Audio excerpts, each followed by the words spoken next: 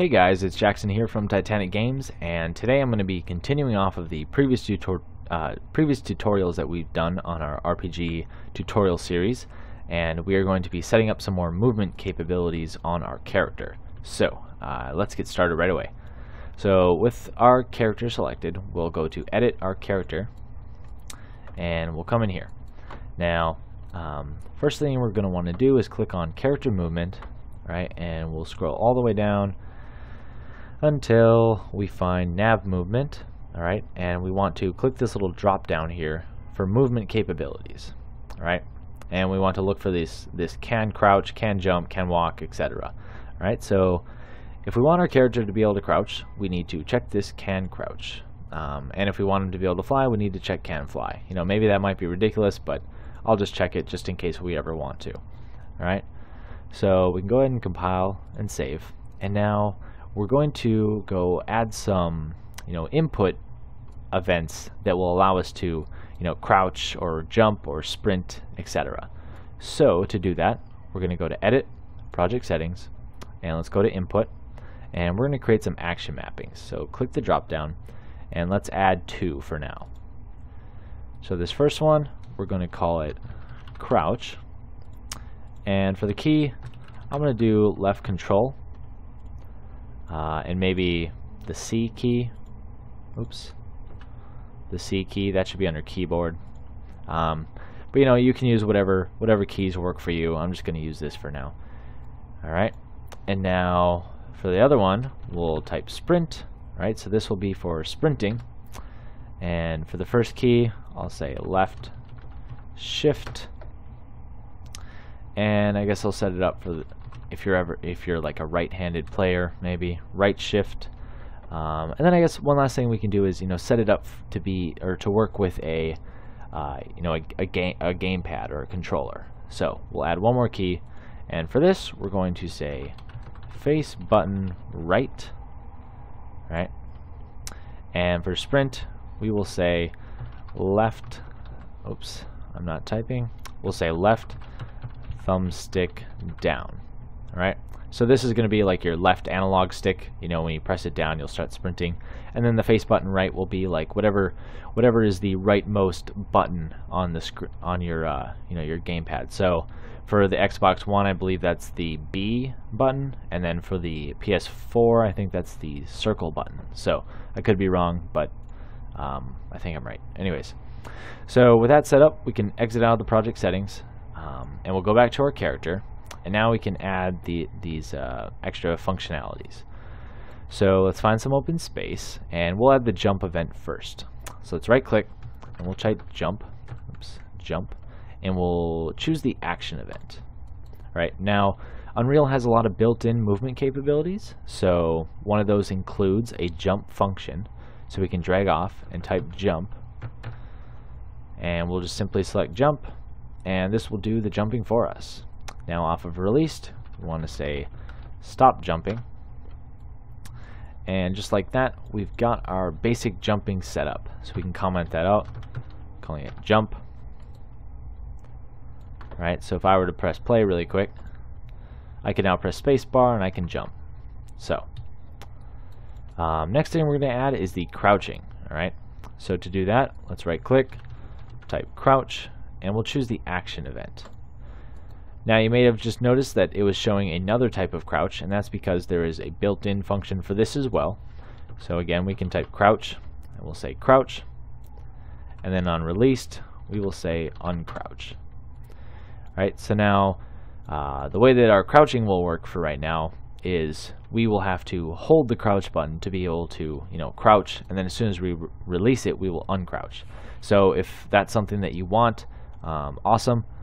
But I think I'm actually going to set it up to be toggleable, right? So you don't have to hold it down the whole time, just because it'll be a little nicer that way. So to do this, we will hold Alt and click to break this link, and off of pressed, we'll drag out and say branch.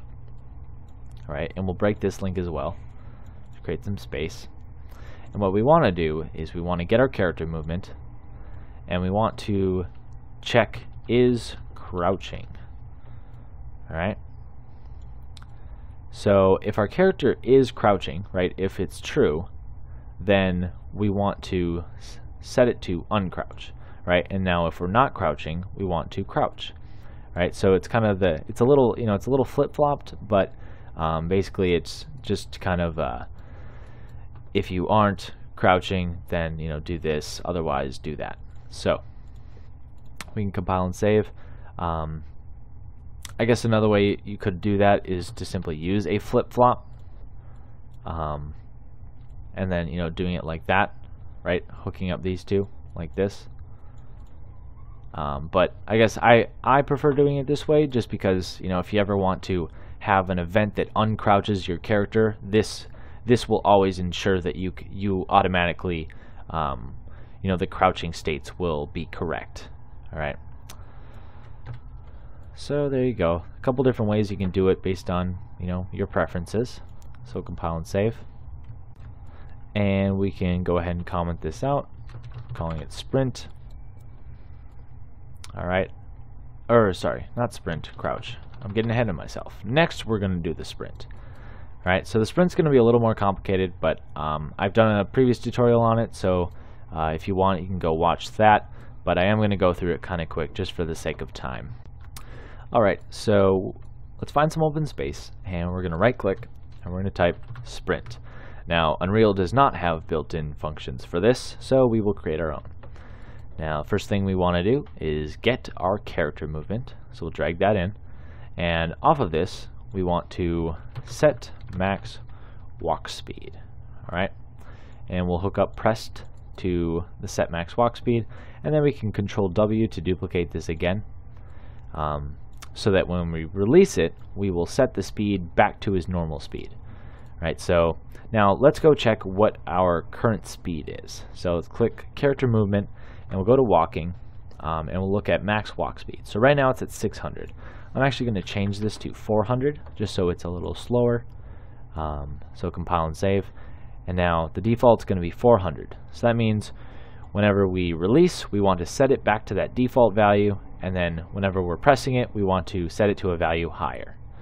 So I'm going to hard code these to 600 and 400, but later on we might change these to variables. If we ever have like a skill, or like a skill you can purchase with some skill points to maybe increase your sprinting speed or whatever.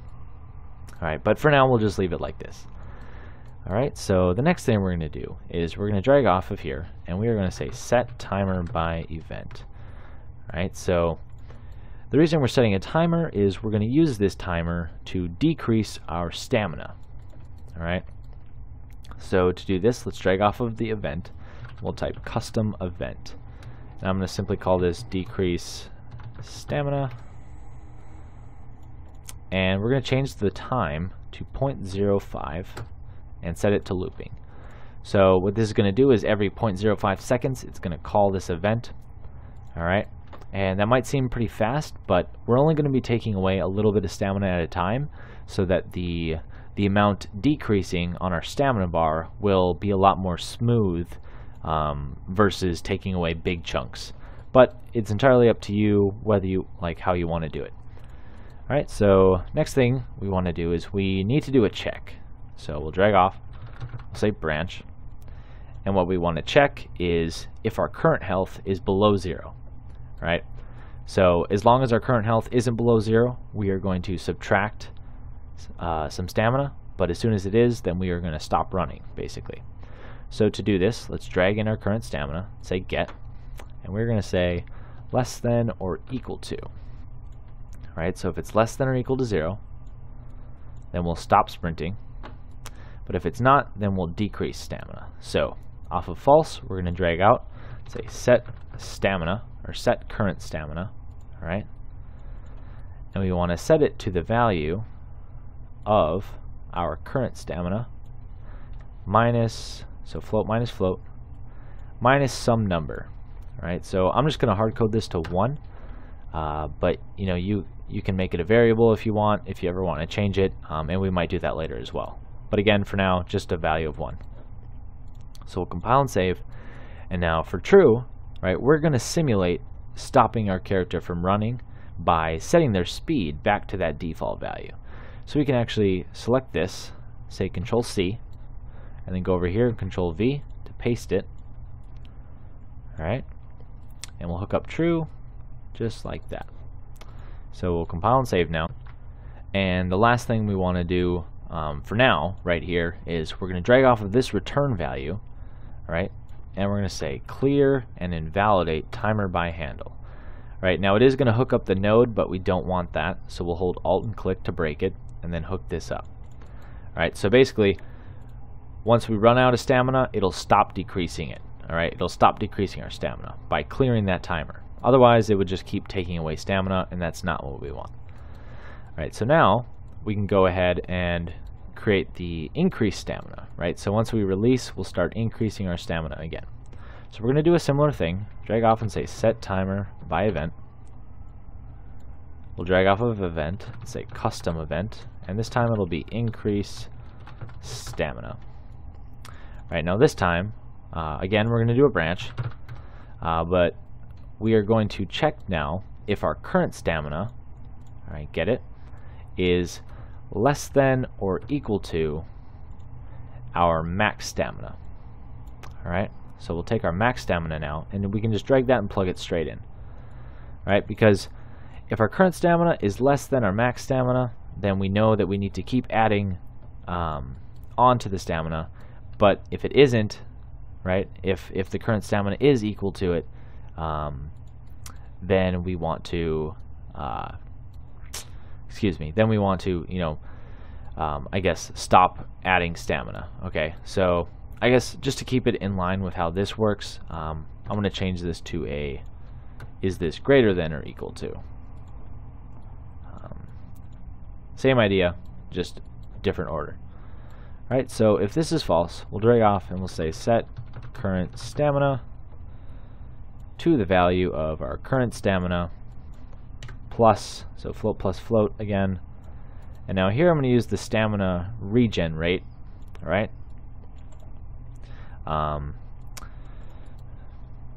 Yep, there we go, just like that. And now if this ever registers as true, we will stop this timer. So we'll drag off and we'll say clear and invalidate timer by handle, hold Alt, click to break it, and hook up true. So the last thing we're going to do now is we need to just do a few tidying up kind of things. So one of those is we want to drag off of here and say clear and invalidate again, and we'll break that link. And we want to hook this one up. Alright, so whenever we start sprinting, we want to make sure that this event stops. And then we'll do the same thing here, clear and invalidate, hook this up. And now the very last thing we want to do is drag off and set one more timer by event. Make sure the time is at 0.05 and that it's looping. And then we'll hook this event up to our increased stamina. Oh, and I almost forgot. Set this to 0.05 and looping as well. Alright, and then off of here, we're also going to want to clear these. So hook it up like so. And one more time. Just like that. Alright, so now if we compile and save, this should work. Alright, so just make sure you have all your nodes going in the right places. So we can go ahead and press save, and if we press play, now I'm jogging around right now. I can jump. I could technically crouch. You see that? The camera drops, and that's because it's signifying that we're crouching. And he's running slower now, again because he's crouching. And now we can go ahead and try the stamina or the sprint, and you can see there it is. It's working. You know, when we release, it goes back up, but as we sprint, it goes down, and then you know it'll go back up. So, anyways, that is everything. In the next tutorial, we're going to look at adding some like a player level kind of thing, like experience points and whatnot, and skill points, etc., and then later on a skill tree and such. So thank you for watching. I hope this helped. If you liked the video, like or subscribe, and we will see you in the next one.